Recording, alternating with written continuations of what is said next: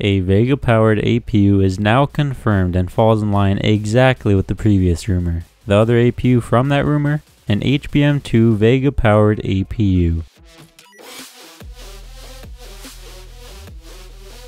Hey, what's going on everyone? Today we're going to talk about a previously rumored APU that has since been confirmed. Kind of. Just recently, computerbase.de came out with an article claiming that a new benchmark involving a 4-core 3 GHz APU is based on a Vega GPU. The APU clocks in at 3 GHz and has 11 compute units, which confirms the Vega GPU, and according to Computerbase also has a boost clock of up to 3.3 GHz. We also know that this APU is mobile based, and you know what? We've actually heard about this exact APU before. Way back in October of 2016, I actually went over an article over on bitsandchips.it about some rumored Ryzen APUs, one of which almost exactly matches the specs of the APU we're talking about today. The other happens to be presumably a Vega-based HBM2 APU, which has yet to be leaked or publicly benchmarked since. Now, I'm not going to add any speculation to this other than I think the HBM2 powered APU is real, but only because we now know that one of the original two rumored APUs is real. Since this was only a benchmark, there is no word on release, but I think it's obvious we'll have to wait until at least Vega comes out. But I'd wager later in 2017, if we get a Ryzen refresh, these APUs will drop.